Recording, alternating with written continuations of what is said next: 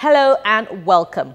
At the onset of the coronavirus pandemic, the field of science came under intense scrutiny, particularly with the questions raised on the curious pattern of spread of the new strain of the coronavirus. With science linked to the politics of the origin of the coronavirus, the world looks to the scientific community for its professionalism and integrity. A huge task, I tell you, when you consider that it is now split between the conspiracy theorists and those who believe COVID-19 is naturally occurring. Today, we explore the subject once again in a bid to gain in new knowledge. Welcome to Fireworks.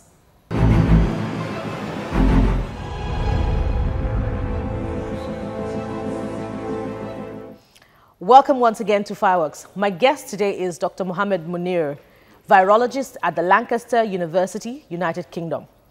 Welcome to the program, Dr. Munir. Pleasure to be here. Okay, so my guest in the immediate past, about 2 editions ago of the program, submitted that the COVID-19 is a recombination virus done to gain function. In other words, it is not naturally occurring, which required a need to balance the argument. He particularly said that the virus has less features with SARS virus of 2003 and MERS, which is rare in the coronavirus family. What are your thoughts on this? Well, certainly the SARS-2 virus is not similar to the SARS-1, which we now call conventional SARS, and the MERS. And the recombination is certainly reported within the family of coronavirus, coronaviridae, where all of these 3 coronaviruses belong to. But it is really difficult to say that this is a recombinant of those 2 viruses, or this is a synthetic version of that. The reason for this one is that those SARS-1, the conventional one, and the MERS, those are petered out already. So those are no longer existing in the population. And therefore, it can easily be excluded the possibility that this cannot be a recombinant, or natural or artificial combination of those 2 viruses. So are you saying essentially that COVID-19 is not artificially re-engineered and unleashed on the population? Yeah, I think let me take you one step back. One thing is pretty clear, that the information that we have got from China from the beginning isn't really transparent. So therefore, we cannot say everything for sure. However, when the virus started to spread in the rest of the world, we have massive information coming out from countries other than China. So therefore, we can sequence them, we can look onto the genetic signatures within the virus, and we can make some assumptions on its origin and the way it spread. Based on the genetic signature within one of the domain of the spike protein, which line onto the surface of the virus, is the site which bind to the cell receptor and enter into the body. If we look onto that specific site, which we called receptor binding domain, that is pretty unique and is specifically adapted to the human. And that adaptation cannot be done synthetically, because that information hasn't been available before in the living history. And that has to come by one of the 2 possible mechanisms. One is that the virus has been circulating into the animal for a long time, and then it's jumped to the human and it survived over there, or it been circulating in human undetectedly for especially October to December, and then from there it acquired a mutation that led to broad-scale adaptation into the human population, where the cluster of people were a little more than the usual one, and that's how it was baked. So beside these 2 options, I cannot see there is any third way that this virus could have been created. Virus has not been in the world before, and therefore it cannot be unleashed on the population. But there is also an argument that recombination of viruses can be engineered in such a way that they leave no evidence behind. So there is no way, even if this virus has been artificially engineered, that evidence can point us back to the possibility that it has been artificially created. Is that... Yeah, this is certainly an important point, and require a little bit of explanation to explain that, because this is not a straightforward way to generate it. Because I work with coronaviruses and I have developed reverse genetics for many of the viruses, including coronaviruses. So reverse genetic is a technology where you can back translate the genetic information into a living thing. So that's not a new thing. We do use the reverse genetics to generate vaccine. We generate different mutant of the viruses to study them, how they can transmit between different population. So certainly you can generate that. However, you have to do thousands and thousands of different mutant to come up with a construct that would be optimized to infect human.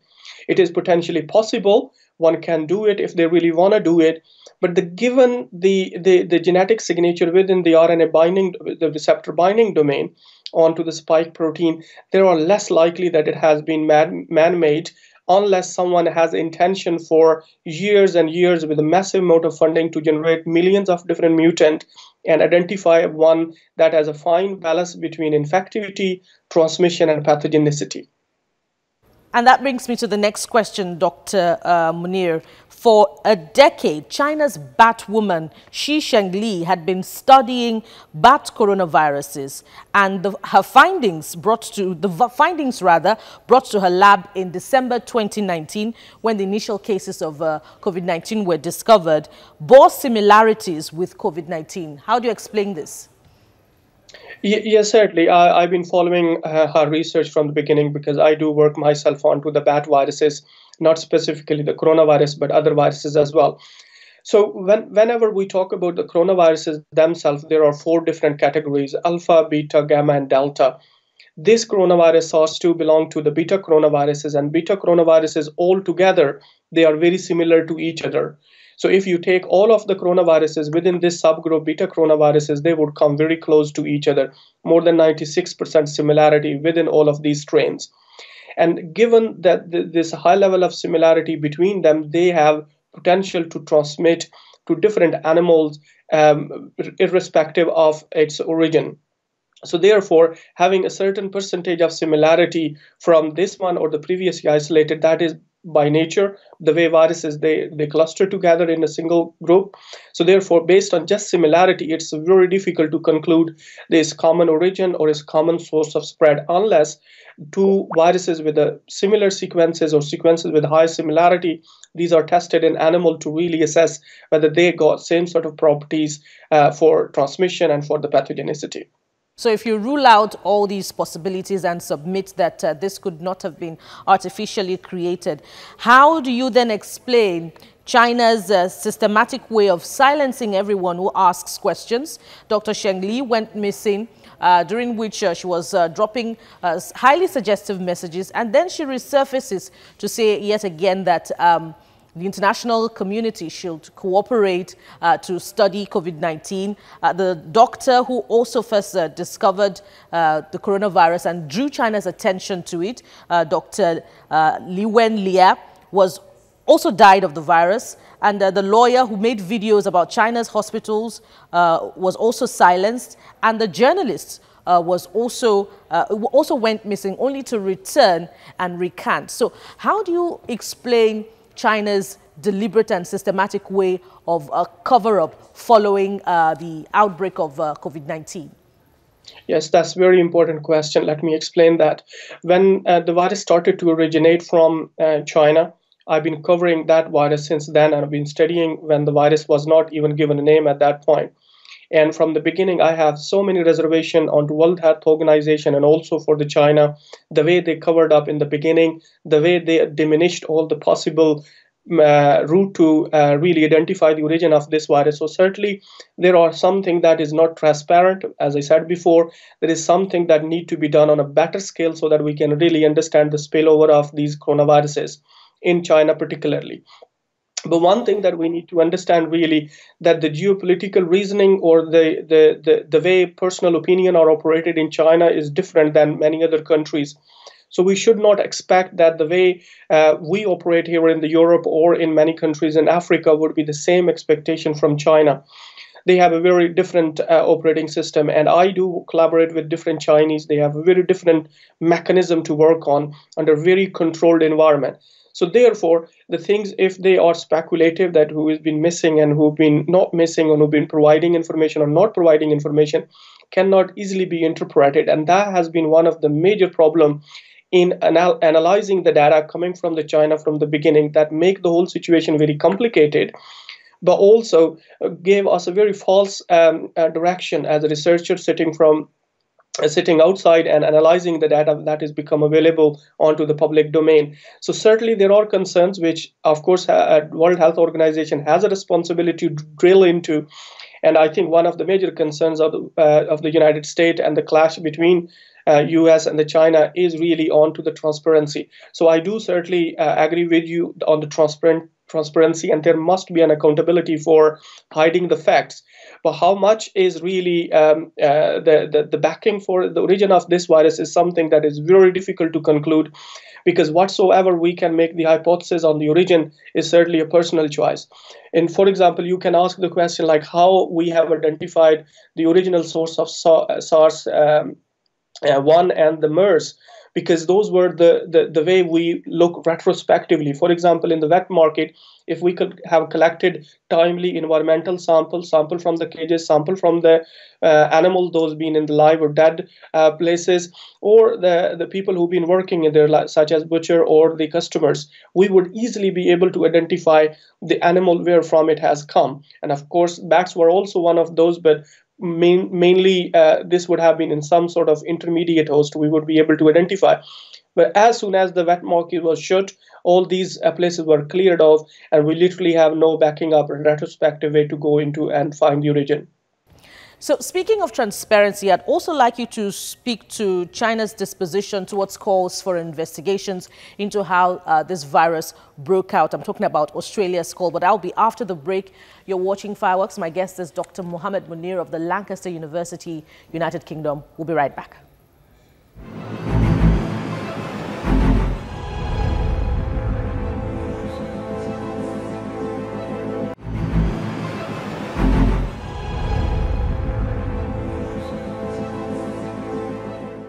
Thank you for staying tuned to Fireworks. Today, we're trying to balance the argument. It's the conspiracy theorists versus those scientists who believe that this virus, COVID-19, is naturally occurring. My guest today, who I have been talking with for the last half hour, is Dr. Muhammad Munir of the Lancaster University, United Kingdom.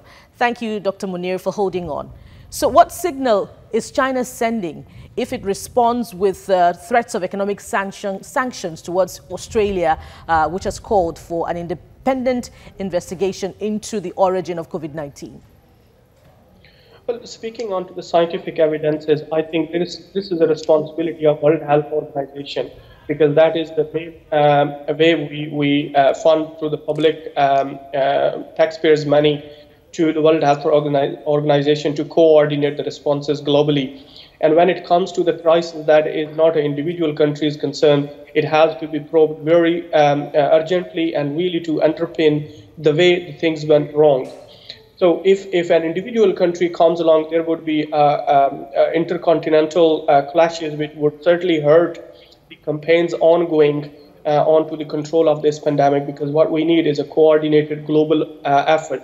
If, for example, Australian, as they have done, or the American, if they directly go into the Chinese territory and ask for the questions that World Health Organization need to ask, this could lead to some sort of major funding cut onto World Health Organization or also the global effort.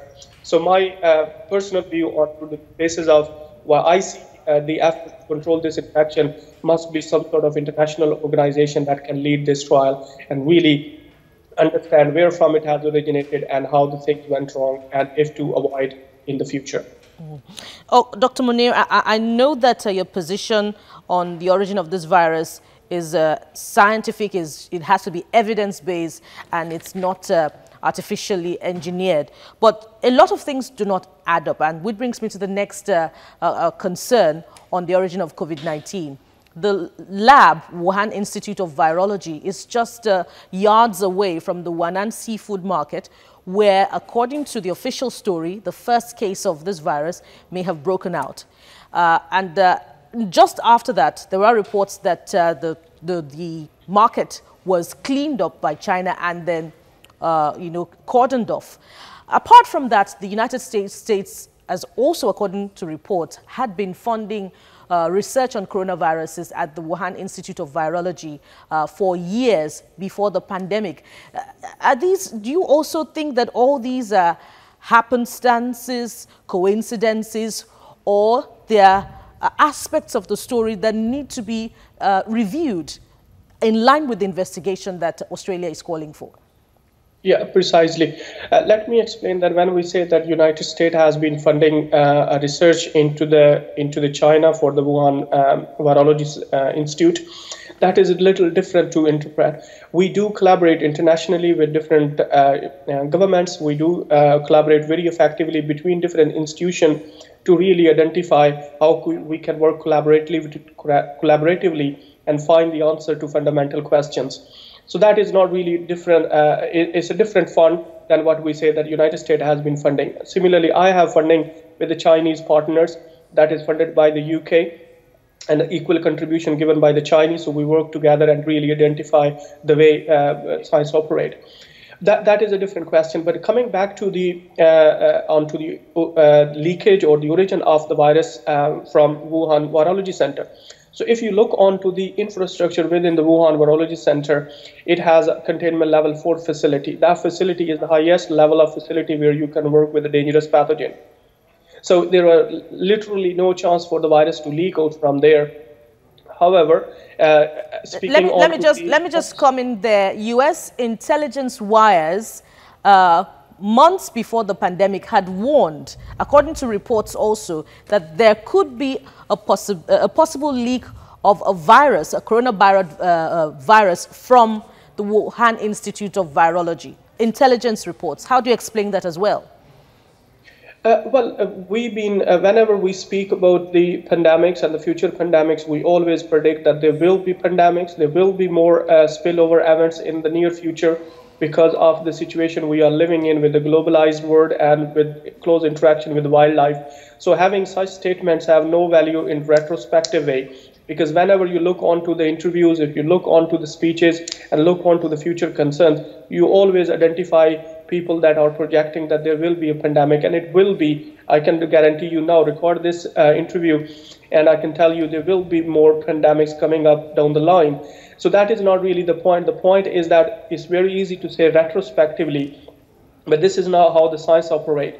I think what we are talking about is a very serious concern, and whatever we say should be backed up with the scientific evidences. Based on personal choices, there are so many things that can be said, they can be theorized, they can be projected. However, unless we don't have a scientific evidences onto the origin of the virus coming leaked out from the Wuhan Virology Center, we can't really blame them.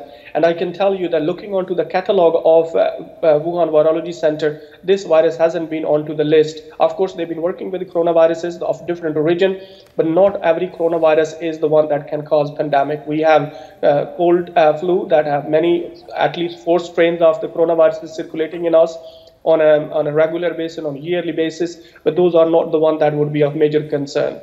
I'll bring you to yet another puzzle, which is about the eugenicist theories and Planned Parenthood and the agenda to depopulate the earth and, replace with a profitable vaccine sale. What are your thoughts on this? I must decline all of these falsified claims. The reason I'm saying this one is that there's so much conspiracy theories, there's so much misinformation available that is not really backed up by any scientific evidences. We have been using vaccine for years and years to eradicate. We have managed to eradicate smallpox from the world through the vaccination. We have eradicated rinderpest in animal through vaccination, and all of the diseases that we are having full control on are because of effective vaccine. So therefore, I don't really think But Dr. Munir, according to vaccines.org, vaccines statutorily take 10 years to manufacture or create, whatever the scientific word is. But according to word out there, pharmaceutical companies who are in the race to make a vaccine for COVID-19 are promising that the vaccine will be ready in 6 months. How do you explain this? It is not possible to have an effective vaccine in 6 months, and all the pharmaceuticals. But that is the word that is out there. That's the word that's out there. Yeah, precisely. People are claiming, but there is no yet any vaccine based on the 6 month duration. We are already ending fifth month into this pandemic. In one more month is not possible. So vaccine claim is something, Bukola, is a different thing. By having a product in hand and promise that this is immunogenic, this is safe, and this is something that can be used to control this infection is something else. I cannot see a vaccine would become available before the end of this year. And even if it would become available at the end of this year, it would be record breaking because we haven't seen that accelerated report before. But I can explain onto how the vaccines can be accelerated, because there are generally 10 to 15 years procedure for vaccines to really make it effective, safe, and immunogenic. But with this accelerated approach, of course, the vaccine that would not be 100% effective would still be deployed because of the need and the urgency. But that doesn't mean that we should compress time against the manufacturing of the vaccine. That's one of my concerns. And I've been always saying that we should not definitely shorten the time for the vaccine manufacturing, because we have to follow all those pipelines required to make a vaccine effective. And you, or in conjunction with some organizations, are also working on some vaccine. Can you tell us about that? Yes, certainly. We are developing vaccine through collaboration with international vaccine manufacturers. It is at the clinical stages. It hasn't gone yet into the human trial. But that's, again, I would like to emphasize, I don't want to take any vaccine into the market or the human trial that is not backed up by effective lab or animal work. So therefore, I'm using conventional approach. It might take a little longer time than the unconventional approach, but the way we are doing it, it is the way World Health Organization have optimized these procedures over years and years of studies and defined those pipelines. If we follow all of those pipelines, we will have a very effective vaccine. It might take a few months more, but that would be something we should count on. And who's funding this vaccine that you're working with, that you're working on?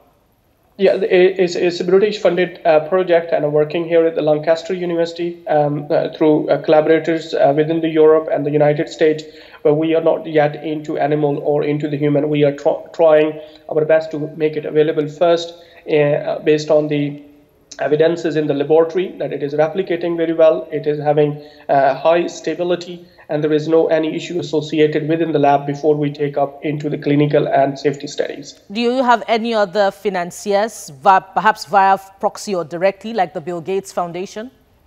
No, not yet. We are trying our best to raise more funds, because as you can anticipate, making a vaccine available is really an expensive project itself, and it requires a lot of money. Not only for the developmental side, but also for safety studies, and also to scale up at the level that is needed in the world. So we are trying to raise funds, which is always challenging, but as it stands, we have already a plan in place to really take it forward on a regular trial basis, the way it should be. So realistically, how long cumulatively would you have worked on this vaccine? I've been working on this vaccine since January. And what we have done is a bit unconventional approach. By the way of saying is that, for example, if we talk about Moderna vaccine or the vaccine, those are RNA or DNA based, those are very easy to synthesize. So you take the genetic coding of the virus, artificially synthesize it, and use it as an antigen into the body, and our immune system will detect it.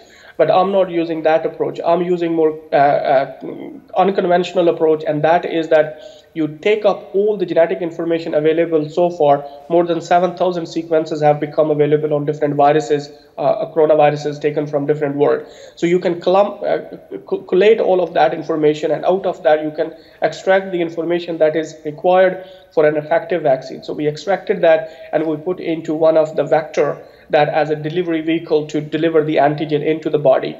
And that vector has been characterized into the laboratory, and we are trying our best to make it as safe and as replicative as possible before we take into the safety studies. All right, Dr. Munir, we'll have to take your word for it and trust you as we continue to look to the scientific community for credibility and integrity. Thank you very much for being on Fireworks. Thank you very much for having me.